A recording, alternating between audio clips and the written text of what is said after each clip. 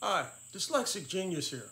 I'm back on the early Victor M 1901, and I made a boo-boo because when you first look at this gear, it'll look like it's brass, but in closer examination, I found out it was a fiber gear.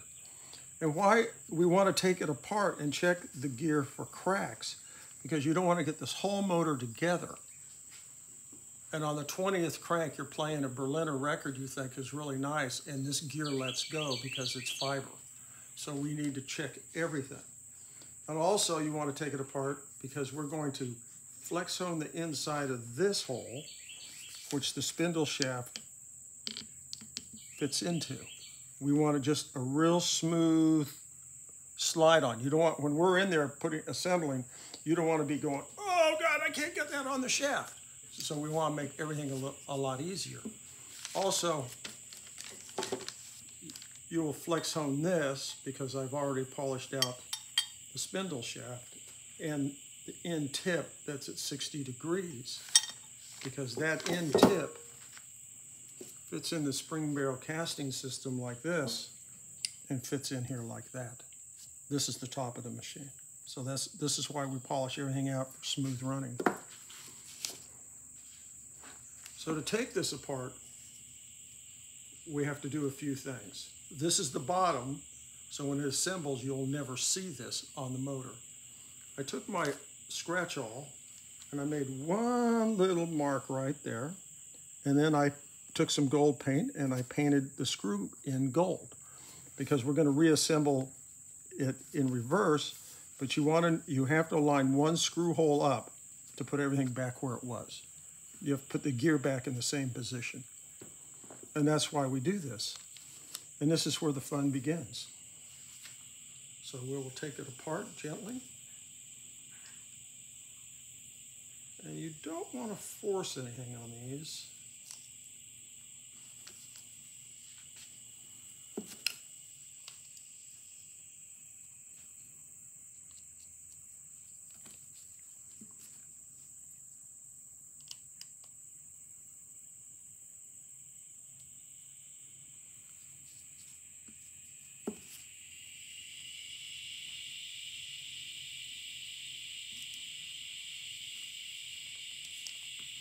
And this should be the gold one.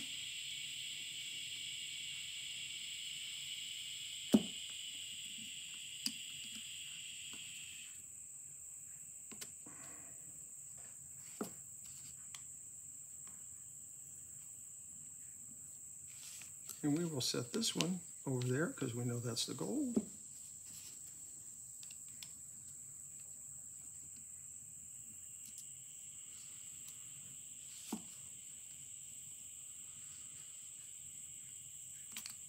There we go. Now we take it apart. When we see nothing's broken,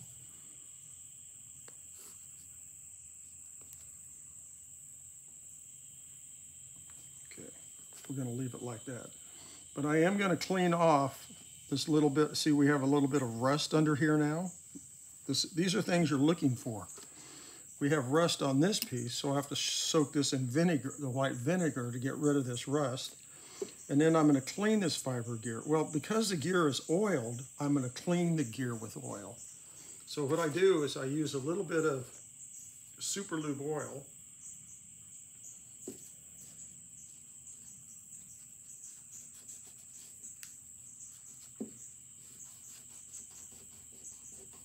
And work it gently in here. And we're going to have to look for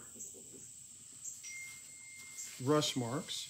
And now, the other thing is, we need to clean the inside of the teeth out. I've talked about that. Harbor Freight sells these detail brush sets. You get a brass one, a stainless steel one, and you get a little bristle brush like this, which is soft. And you're going to come in here like this. Now, is that just a bristle brush? Just a bristle brush. This is nylon. Okay, so you could use an old toothbrush? You could use an old toothbrush.